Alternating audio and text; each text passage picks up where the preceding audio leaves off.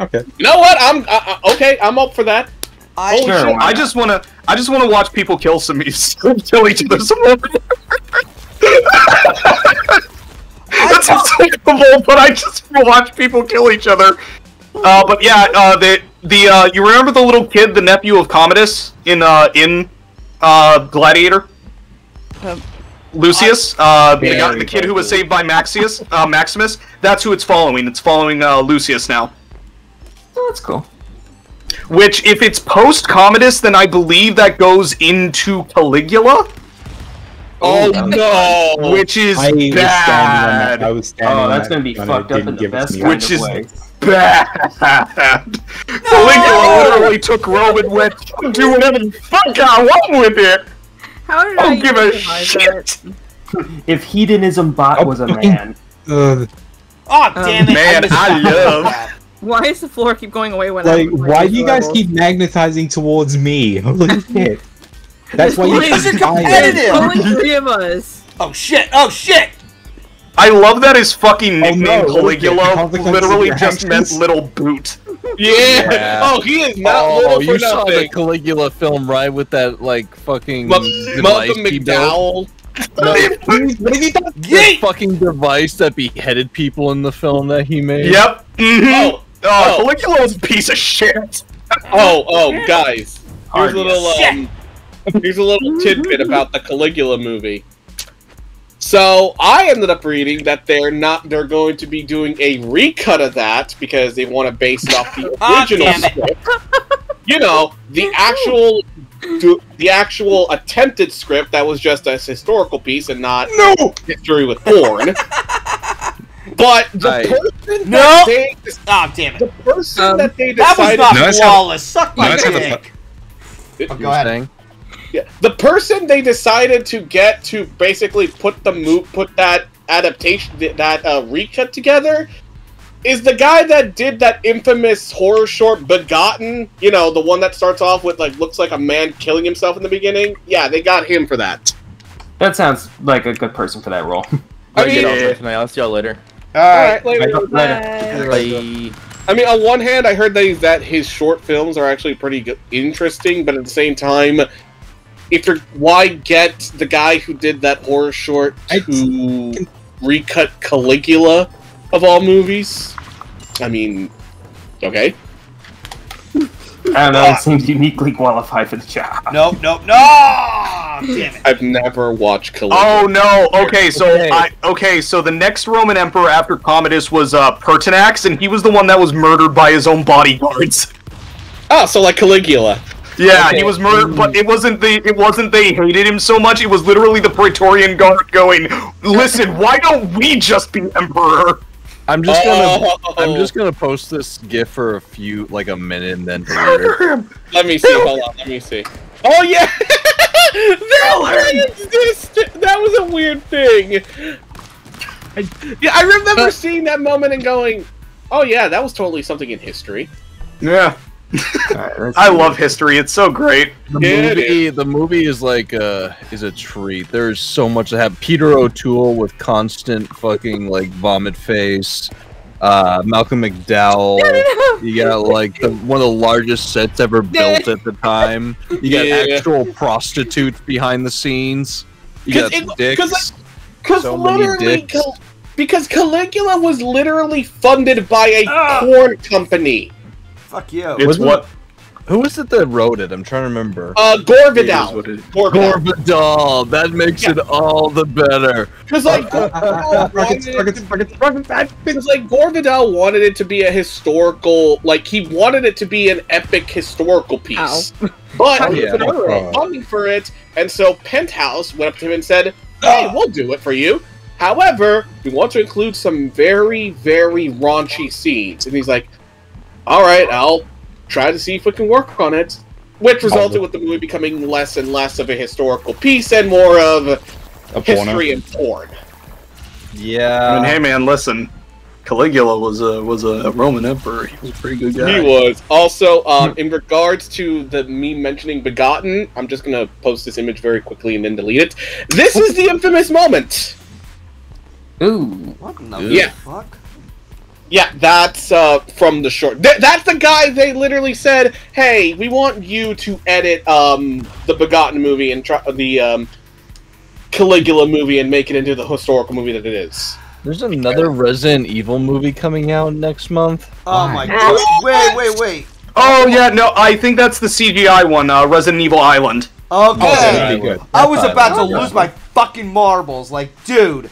Like, I'm already Matthew Mercer. Yeah, I'm already fucking pissed off about like anything live action related with Resident Evil. Golden, I was gonna get that.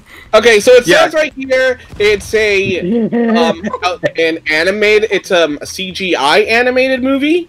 Yes, which those ones are actually canon to the story of the video games, which means that this is the first time that Jill has been a central character since Resident Evil 3. Yeah. It's also directed by a Japanese director named Iricho Hasumi. Okay, this movie's going to be good. That was going to be my question. Was Paul W.S. Anderson going to be behind No, it? And if so, panic. No! Paul W.S. Anderson has no involvement with this. This entire movie is all the way from Japan. Yes.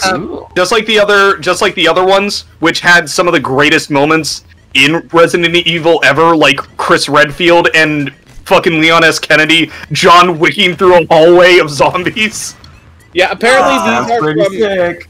Yeah, apparently these are the animated movies from Japan, and they seem to be following the same story of Resident Evil Degeneration, Damnation, Vendetta, and of course Death Island. Yep. Because they follow the same plot as the games, which, hey, who here played the original Resident Evil? I never got a chance to play it, but I just know about it. I played little bits. You know about it? Go ahead. Played 7 I can't get up there. You know about Rebecca the medic? You know how she never showed up in another game? Yeah. From RE0? Yeah, the one from RE0, yeah. You know how she never showed up in another game post, like, RE0, RE1? Yeah. Sure. She's in one of the animated movies. She's a central key character there, and everybody's like, "Oh yeah, Rebecca, one of the members of STARS." Like she never just fucking disappeared. That's cool. Perfect. I think the game is broken, Golden. I fucking love the Keys movies. They're stupid and We've been dumb. playing this game for a couple of hours now. Because when I'm At least. when I fall off the edge, I'm still alive somehow. Oh damn it! Like You know what my? Oh, sorry. Go ahead. I don't know why, but every time I go to the bottom of the map, it says I'm still alive and I can't get back up, and yeah, it's broken. Why do you have that gun? Why do you have it? You know what? Okay, you know what my favorite thing about Resident Evil is? What? They've made stage plays and musicals for it, right? Oh, I love everything I'm hearing. Probably still better than anything Paul W.S. Anderson did. I mean, Oh, they are, because they're canon to the video game story. Something That is Paul should have amazing. done. Sorry, I am going off a tirade. I am so Watch it whenever it's mentioned. I'm Golden, sorry. I understand. No, because like, okay, so I wanted to experience the game's story because my brother told me so much about it. I've seen the gameplay and I'm like, this would work well as a movie because it felt so cinematic. And I had none of that when the movie was out. I felt so ripped off. Yeah. I can definitely understand the frustration. Yeah, it just needed a better director than fucking Paul W.S. Anderson. Yeah, The do only you know movie who that they... I've- Hold on, do you know who they were originally going to have? Oh, sure, make me sad. George A. Romero. Oh, no! That would have been promising because, again, the king of zombies. Would have been promising. Motherfucker, George A. Romero made the live-action trailer for Resident Evil 2 in America, and it is one of the most highly praised video game trailers of all time. Correction. It would have been. It would have been. It would have been perfect. And yet Capcom fired him. I have no idea why. Probably because he's like, your writers don't know what the fuck they're doing. And the only movie I tolerate from Paul Wes Anderson is Event Horizon, and that's mainly because I like the backstory behind, I like the story. I don't know how Shuka's still alive. The game is glitching so damn bad. Event Horizon is letting me win, and I don't know why. Event Horizon's fucking crazy, but I love it. I love the prequel to Warhammer 40K. The game is so broken. The only movie I could say that is good from Paul W.S. Anderson is Mortal Kombat. That's true. That's fair. I mean, that's definitely the case. You know what's sad about this whole Resident Evil thing? What? James Cameron liked it. James Cameron. James. Why? James. He said he liked it. What if James Cameron directed it? No, he didn't direct it. He said he liked it. What if he had? Oh, he did? What if he had? Oh. It would have been a hell of a lot better than whatever the fuck Paul was pulling out of his ass. Because even a very average James Cameron movie could be entertaining. That's one of the reasons so many people like Avatar so much. Because even though you have a bunch of people... Because even though you have people who will tell you that Avatar is a bad movie, or that the plot is terrible, you could still find a huge group of people who'll be like, it's still very entertaining. Yeah, that's like, when I went to go see the movie, I was just like, I'm just expecting to have blue people fight a bunch of humans, and that's what I got. Yeah, that's literally what some... And I know that Dances with wolves with Smurfs. Real quick, did the second movie happen? Yeah, it did. And notice how once again no one mentioned it. Well, actually, actually, Logic, I don't think you're. I've heard nothing. I have heard nothing. Okay, so this is mainly due to the fact that a certain DreamWorks animated movie took the world by storm and deserved it so. Yeah. Oh yeah. It basically came out around the time that Puss in Boots 2 dropped. Yeah. But it still made. But Avatar still made tons of cash. Yeah. Yeah. But I know James Cameron has 2 or 3 of the top 4 highest-grossing movies ever. The thing that's so hilarious about when it was announced on the next Avatar movies and everything, so the third one's coming out in 2025. The last one is set to be released in 2031, and Zoe's Zoe Leader's great, I'm gonna nearly be retired after this movie is done or something like that. Do you know what my favorite thing about because I went to see the first Avatar with my brother and my mom, right? Yeah. We went to see the second one together, and I was sitting there, and I'm like, we had the air Na'vi, the people who ride the birds and shit. We have these water Na'vi. I guarantee you that in the next movie, we're going to have fire Na'vi, and they're going to be the bad guys. Yeah, and my mom looked at me, and she said, you're crazy. And then 2 weeks later, a news article came out that, yes, there are going to be a grouping of Na'vi in the third Avatar movie that are centered around fire and are hostile. Oh god! Oh god! Again! Are you telling me that everything changed when the Fire Nation attacked? Exactly. This is how I feel. My mom. I found out about it because my mom called me and she's like, "You just can't enjoy shit anymore, can you?" And I'm just like, yeah, no, I can't, because I'll do the same thing. We'll be watching an anime together, and halfway through it, I'll be like, that guy's the bad guy. That guy's the bad guy, but he's working for him. He's the real bad guy. And she'll be like, no, you're fucking crazy. And then I'm right. And she's just like, God damn it. I'm actually watching. Fucking stop. Oh, her favorite anime is Death Note. Actually, hey Vlad, since you seem to be so good at this, do you have any predictions about Ruby Volume 10? Do I have it? Okay, these are my off-the-cuff predictions about Ruby Volume 10. Leader of the Vacuo School, gonna be a fiery desert woman, kind of like the Gerudo from Legend of Zelda. We're gonna get Sun's team back, but only for 3 episodes because 1 or 2 of them is gonna die. It's probably gonna be Peter Pan, and the other guy. Neptune's still gonna be around because he's a heartthrob, and that's the only reason he's still alive or even relevant to this story. Oh. They're gonna recast Glinda with someone who sounds similar enough. but they're not going to give her a major, like, staying role because Ozpin isn't there anymore and she's completely invalidated. And Salem's going to have some bullshit plan that's going to completely wrap itself up and go in her favor because that's the only thing that the fucking writers know how to do. Okay, so Vlad, I do have to. Brett is like, I do have to ruin the first part for you. We already know who the leader of Vacuo is. It's oh god damn it! It's this guy called Theodore, who is a play on Dorothy. Oh god damn it! Oh god. Yeah, whatever. There's a book about him. All we know about him is he's kind of a meathead that values strength more than anything else. That makes sense. In the book, he literally rearranges a bunch of teams to try and put the strongest together, but then it doesn't work out because he's a fucking idiot. And, like, all I know for sure is how is this guy gonna turn evil? God damn it. Yeah, that's a pretty good idea. Yeah, that's gonna be it. That tracks. I was going right for that pistol, and then I was like, oh, somebody else is Vlad, dead. at some point, you should talk Ruby stuff with me and continue him. I would be happy to. Bugboy, thank you for subbing. Because like, I told the team about you, and he's just like, you and I need to talk to this man so that we can have a third guy to bounce ideas off of, because I'm painfully slow.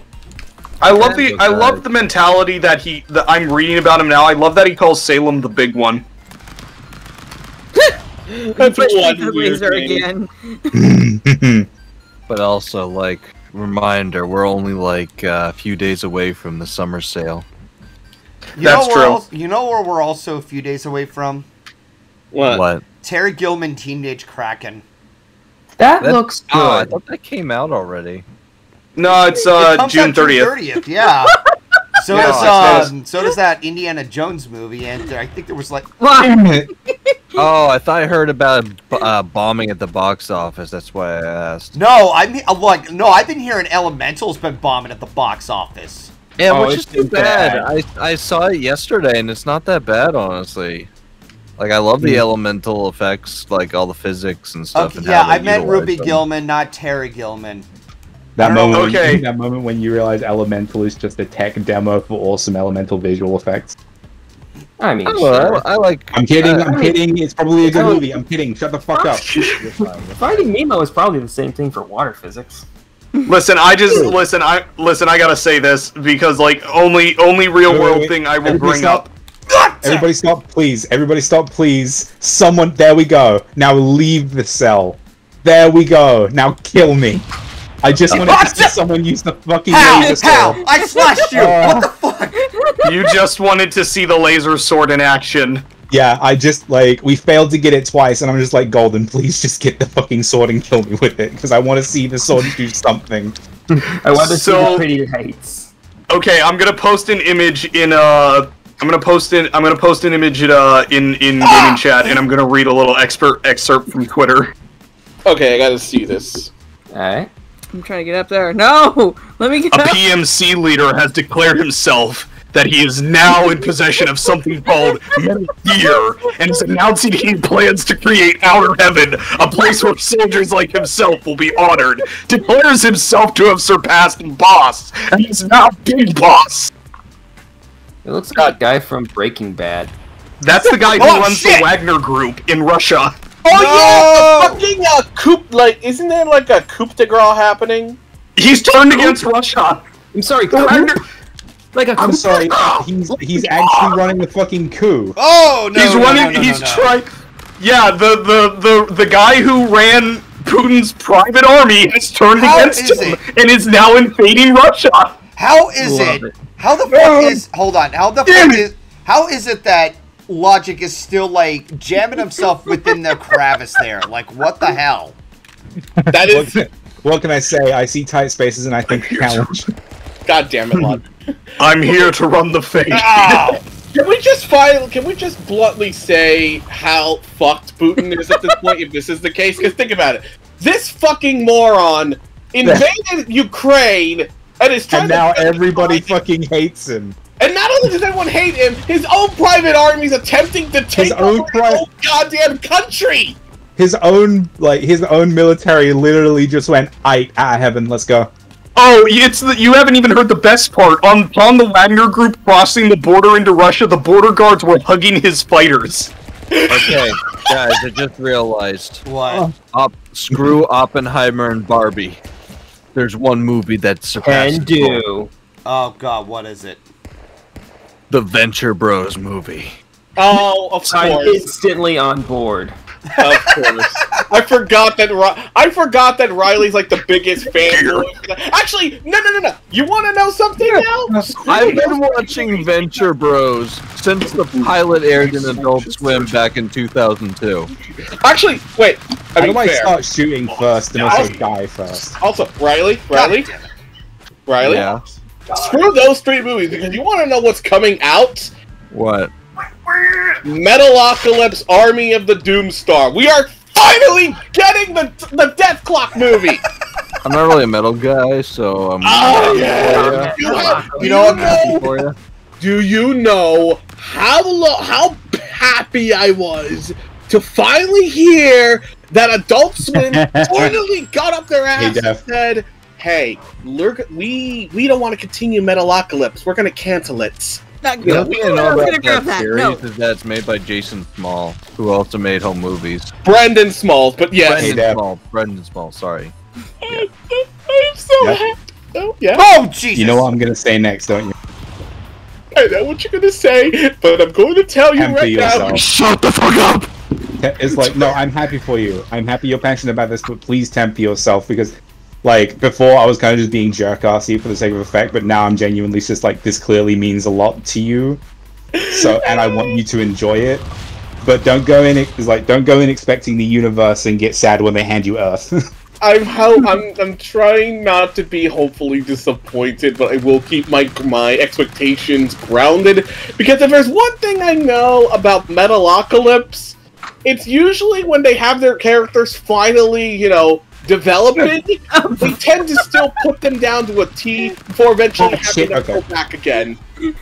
The bosses fell completely opposite to the way I wanted them to. Also, when I mean they're making the movie, I don't mean they're just making the movie. They're actually releasing the final album, too.